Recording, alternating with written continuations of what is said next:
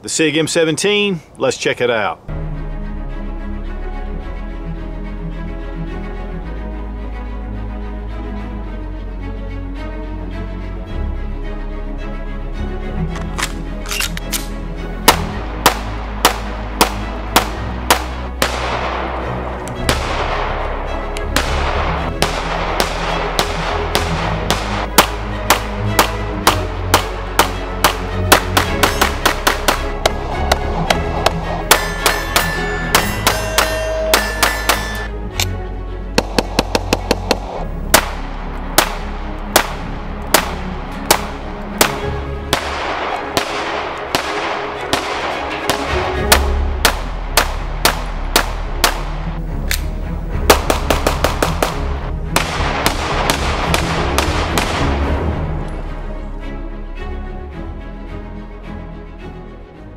Guys, when the U.S. military is looking to replace an existing sidearm or rifle, a lot of people take note. There's a lot of interest. And a lot of gun companies scrambled to get their chance to be the official issued sidearm for the U.S. military. We just recently had the modular handgun systems trials. There were certain criteria that were looked for, and a number of different companies came in with some really cool offerings. Guys, I'm telling you, we live in the golden age of firearms, and there were a lot of great handguns that were on this list. But at the top came the Sig M17, and it's just a variant of the P320, which is an excellent handgun in itself. Early on, they did have some issues where if you dropped it, at a certain angle, they would go off, but Sig fixed that. And then right behind it came the Glock G19X, which is another excellent handgun. And the FN, the Beretta, I mean, there's a whole list of different firearms that we as civilians have been able to glean and benefit from these trials. And so a lot of these guns have been offered, but Sig now has offered the official winner, the M17. Now, Nate Gun Pro Deals sent the M17 for this test and evaluation, and I appreciate their support. It did come with one of the Leupold Delta Point Pro red dot sights, or RMRs. And that is going to be the sight that the U.S. military has chosen for the M17. Now, the official name of the M17 is actually the P320 M17. And of course, it's based on the Sig P320, which has been a very popular striker fire handgun for Sig. But there are some differences between this and the standard P320. We'll take a look at that in a minute. You do get two 17-round magazines with the FDE base plate, and then of course these are FDE as well. And then check to make sure that the gun is unloaded. Now, one of the things you're going to notice right up front is this black plate. This is a removable plate. It's for the Leupold Delta Point Pro, which is an RMR style reflex sight, and it goes right here. One of the things the military wanted was the ability to be able to use the reflex sights if they wanted to go that route. But this is dedicated. In fact, the cuts are made for the Leupold only. I think that Sig is coming up with an adapter plate so they can put one of their Sig Romeos on here. You'll also notice that there is a manual safety, and it is ambidextrous on either side. In fact, the slide stop is also ambidextrous, and there's front and rear cocking serrations. This is a PVD finish, and it is, of course, in the desert color. And it's just a really military looking firearm. One of the things, though, about the original M17s that were delivered to the 101st Airborne were that these controls were actually in a PVD coating as well, just like the slide. And here we have the black. I don't know if that's what they're going to later, but that was what the first guns were shipped as. It does have the 3-dot Sig sights, and of course this sight is built into the plate. I do have one of the Leupold Delta Point Pros. Show you how that thing fits. There's a couple of things to consider, but it's a very nice sight system that's on here, but you do get your red dot sight. It does have the Picatinny rail, squared off trigger guard.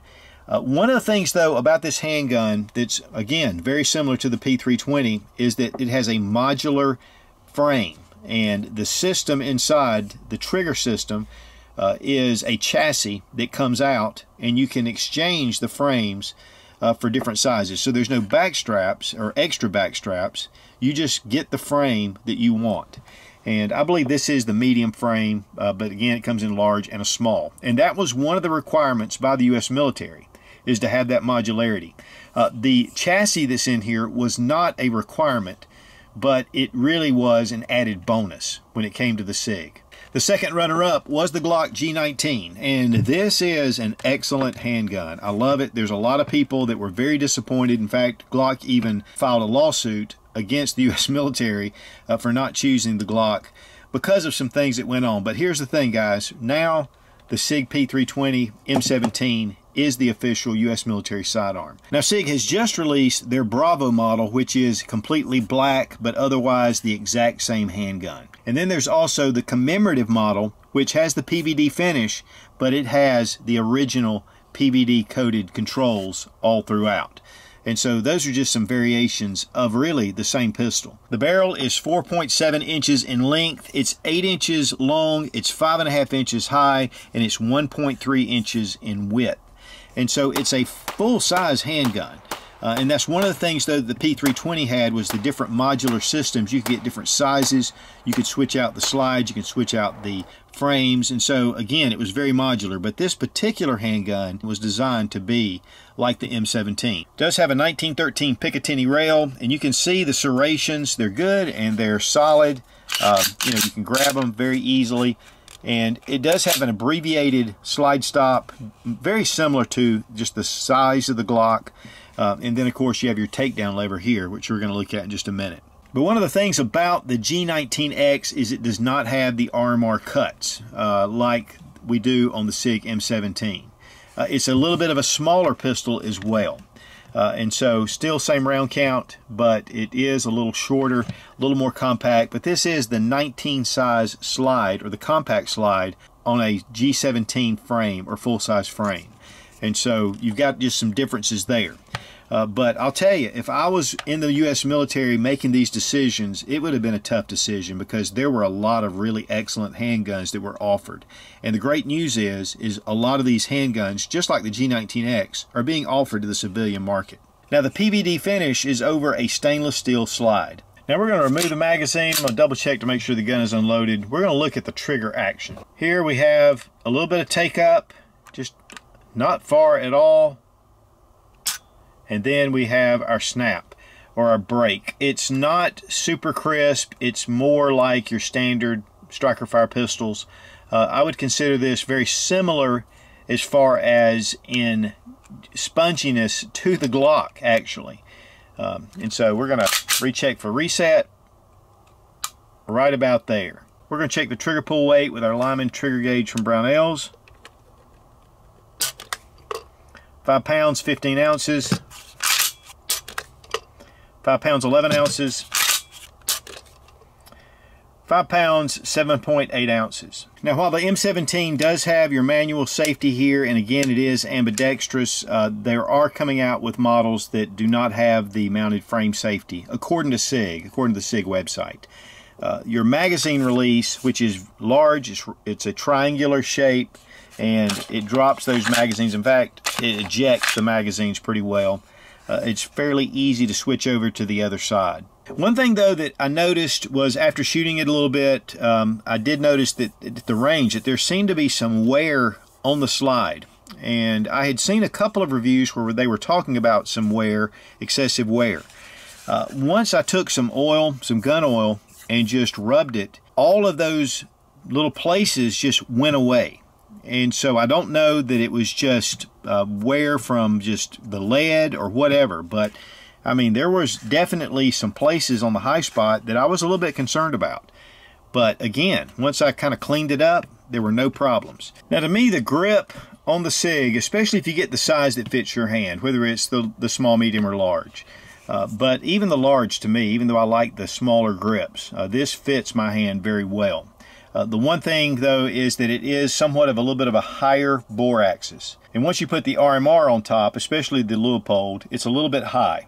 But it's actually easier to find the red dot than a lot of the other sights that I've used. I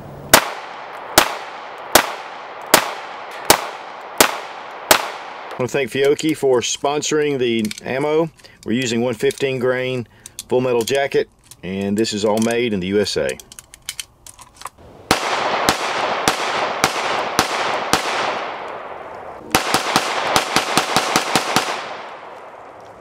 One of the things I noticed when I took the pistol down to the range is the mild recoil. I think a lot of that has to do with the way the recoil system, the guide rod, and that flat recoil spring are in this pistol. And there is a really good balance to the handgun. We definitely wanted to shoot it with just the sights on the back, the regular iron sights. And of course these are tritium, and the sights were excellent, easy to pick up. The dot on the front has a white outline, so it makes it nice. But obviously we wanted to shoot it with the Leupold Delta Point Pro. That is the optic that the US military chose for this handgun. And again, like we talked about, this cut is only for the Leupold sight. And really, this has been my first experience with the Leupold. I mean, and it's got a really nice large field of view. I was really pleased with the way it shot. It seems like it's a little higher than the RMR, so I had to adjust just a little bit because I'm really used to shooting the RMR, the Trijicon RMR. Those are excellent, very rugged reflex sights. But with the Delta Pro, I was able to really get a good clear field of view. It shot well. I think that's really where the market's going. We're going to see more and more of those optics on our handguns. But the one thing that I was very pleased about was the accuracy.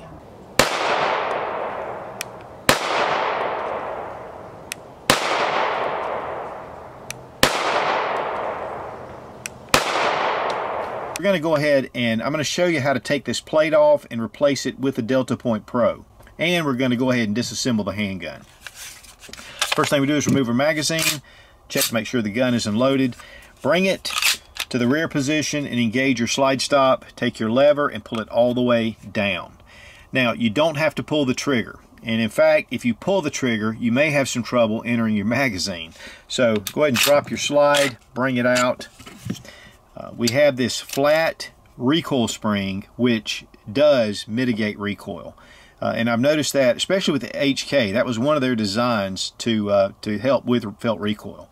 And we do have a steel guide rod. Have your barrel, and again, it's 4.7 inches. It is cold hammer forged, and the Browning linkless design. Now, you can see inside, I have not cleaned it, and we did get quite a bit of residue in here. We shot about 400 rounds through the handgun, and it just functioned very well. We had no malfunctions at all. And then here you can see your striker assembly. Again, kind of similar to your standard Glock. One of the things though is this frame does remove, and you can pull this out, and we may just go ahead and pull this on out. It's very simple to do. Let's go make sure I get my trigger over the trigger housing.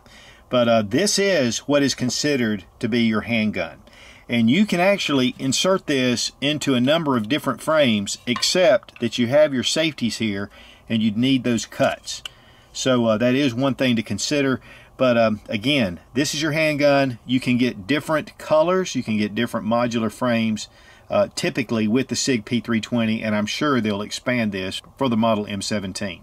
But guys, honestly, you don't have to remove this to field strip, but it makes it nice, and really it's not that difficult. Now we're going to reinsert our chassis. You have a lip here at the back, and it goes down into a groove in the frame, and if you don't get that just right first, it makes it a little difficult. Take your trigger, I go ahead and push it forward to make it clear, and then it just slides down into the frame. I mean, that is really simple. Okay, now inserting your takedown lever, there's a little bar right there, so you're going to need to make sure that you get past it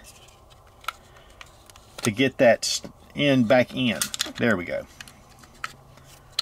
It took me just a few seconds to get this lever lined up, and it was difficult with the camera. You just need to get it, kind of adjust it and fish until it actually fits flush, just like this. Take your barrel, replace it, recoil spring and guide rod. Of course, the color toward the end of the barrel, or the front of the barrel. Engage our slide stop, bring it around, and we're done. Go ahead and insert our magazine, test for function, and we're good. Now we're going to install the Leupold Delta Point Pro, and this handgun was designed for the Leupold. In fact, that is the cut that's here. So once we remove this plate, this will fit right in. From what I understand, Sig is going to be offering the Romeo like we talked about.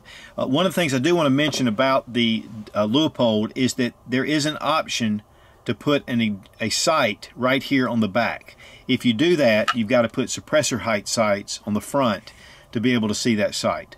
So first thing we're going to do is we're going to remove that plate, but you've got to do it from the underneath. And to do that, we're going to need a punch and a 3/32 hex wrench. There are 2 screws holding in your sight plate, but the extractor comes down and it blocks access to that screw.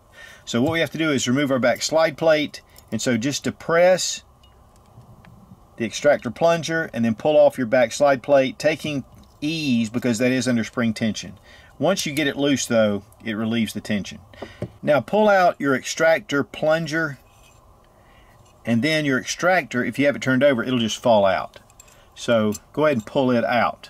Next, take your 3/32 hex wrench and just loosen those screws. Then your plate comes off just like this, but be careful because those screws will fall out underneath. This is your loaded chamber indicator. Right here, there is a small spring under here, and I'm going to go ahead and show it to you. You can see it right there, and it's not attached. You've got to be very careful with that spring. In fact, I lost it at the range when I was switching out the sights, and I'm still not sure how I found it. I think a lot of prayer. But just be careful with that. Keep it in place.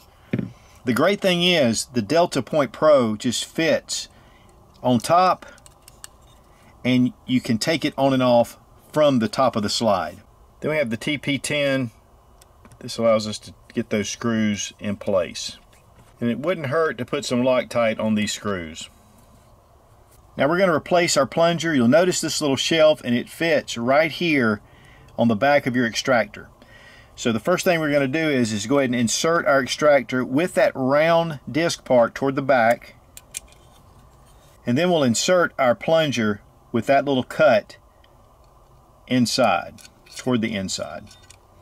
Next, depress your striker housing, and then just get your back slide plate started.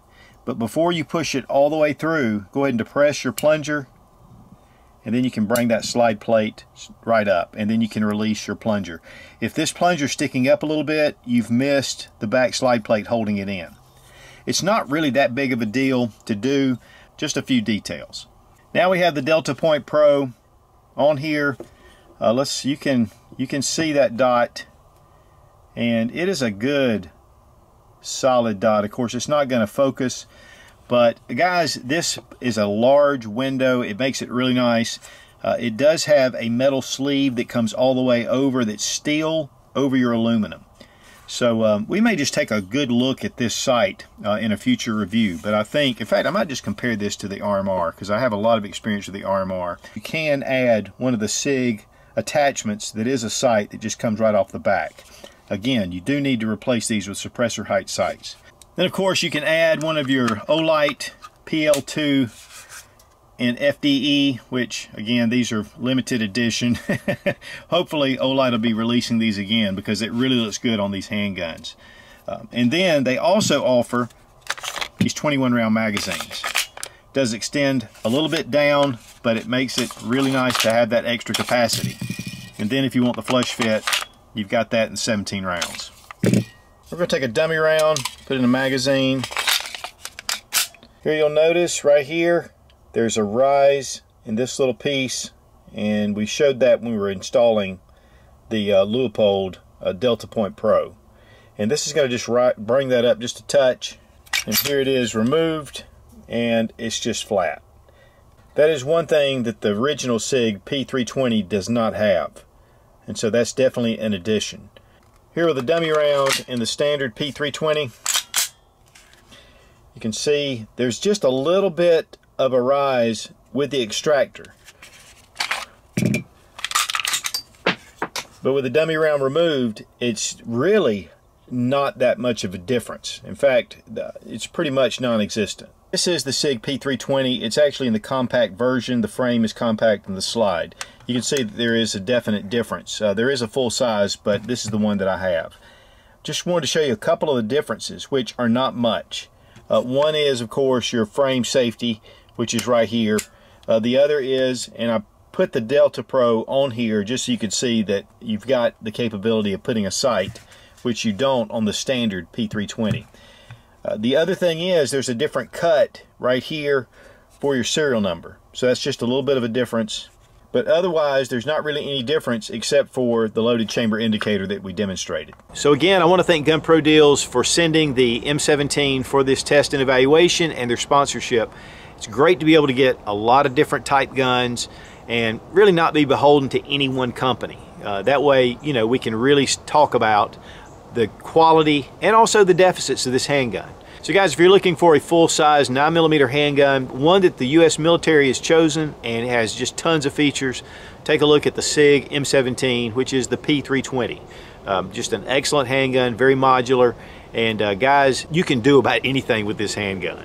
Guys, I'll tell you, this looks like something out of Rainbow Six or Black Ops. Be strong, be of good courage. God bless America. Long live the Republic.